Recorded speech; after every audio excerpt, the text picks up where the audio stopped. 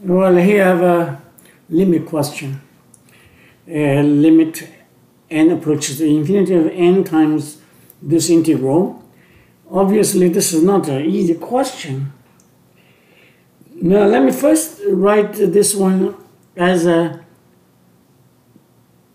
limit n approaches to infinity n times I sub n. So I sub n is this integral. I can discuss separately.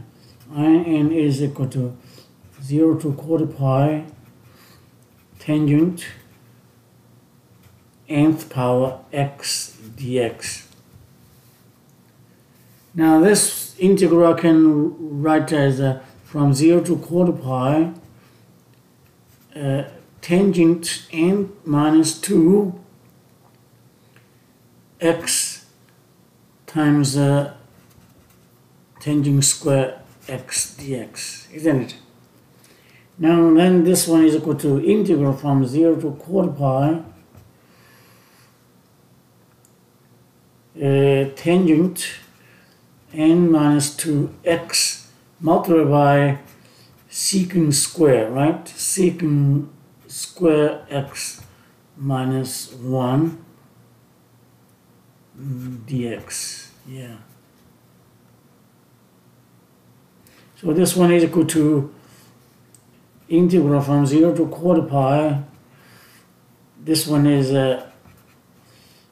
tangent n minus 2x d. This one is the derivative of tangent.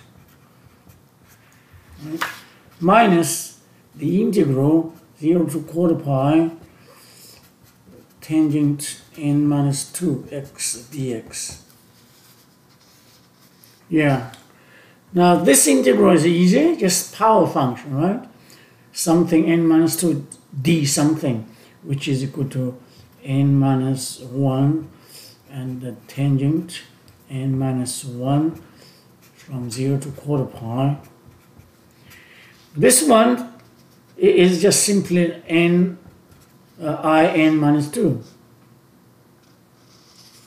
Sort of a reduction formula. Now, this one is 1, right? This one is 0. Therefore, it's end up with 1 over n minus 1 minus in minus 2. Now, this side is in, right? This side is in.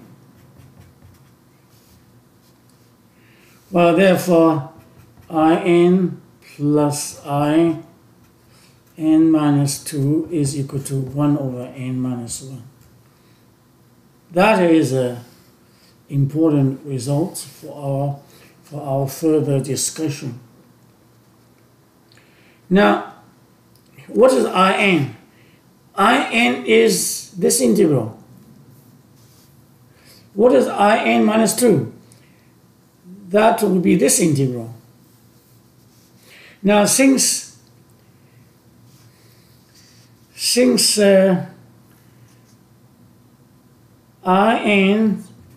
is less than in minus 2 for x between 0 and a quarter pi. Why? Because when x is less than a quarter pi, the tangent is less than 1. Right? For a number less than 1, the higher power is less the result, right? This is the reason. When x between this interval, in this interval, this number is less than that because the nth power and this n minus 2th power for a base number is less than 1. So this is bigger than that, than this. It's obvious. And therefore this number is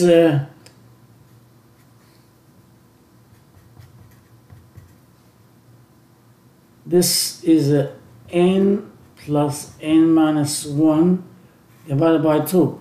That is the average.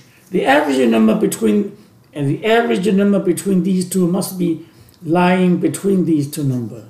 That's obvious. Okay. That's correct. Now,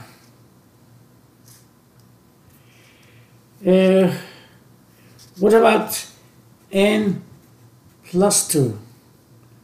That will be less. No. First, I put this number, this plus this is the 1 over n minus 1. Therefore, in is less 1 over n minus 1, isn't it? Multiply 2. This is 2 here. Less than in 2. This and that number is between this. And this plus this is this. Therefore, this and that would be between this number. Now then we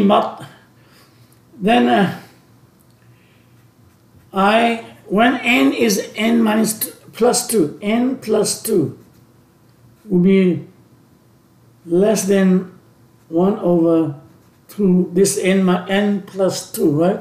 So become n plus 1, n, right? When n is n plus 2. So we have this inequalities.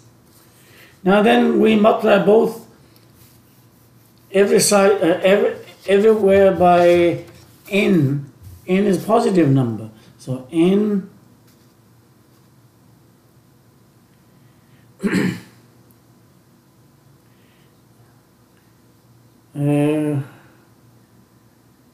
well, now let me put this way.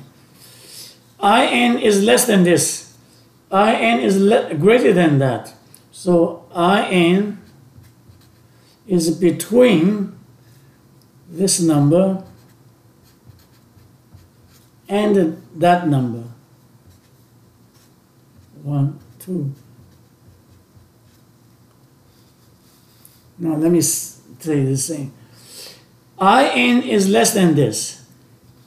In is greater than that. So in is between these two.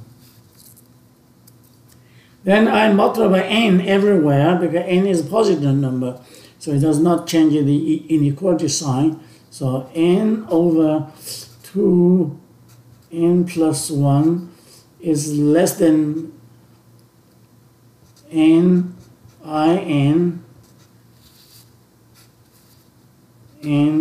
to n minus 1, right? For this, we multiply n everywhere, you get this. So this I is not very clear. So that means n is between these two numbers. What is ni? This is this. This is the limit we want. Therefore, the limit n approaches the infinitive, and n, when n is equal to infinitive, that is half. This is also half. So this is a half. Okay? Thank you.